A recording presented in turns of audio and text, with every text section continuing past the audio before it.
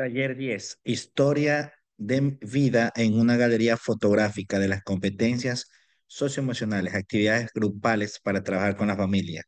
Objetivo, analizar el proyecto de vida familiar, materiales, fotos personales, recortes, revistas que representen diversas formas de vida, profesiones, roles, ocupaciones, trabajos, entre otros.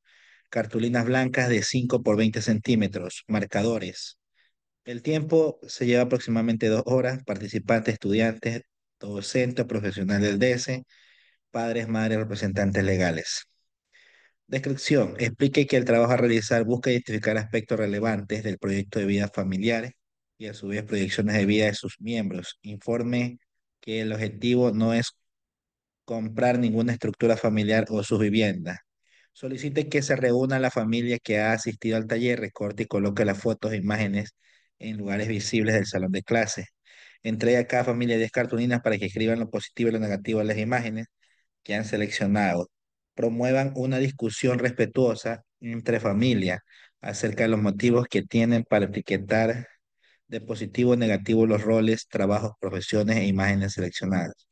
Analizar cuáles de estas razones provienen de prejuicio o paradigma. Cierre y reflexión. Anime a que las familias compartan sus descubrimientos y desafiarlos a seguir profundizando en temas vinculados a la construcción de su proyecto de vida familiar.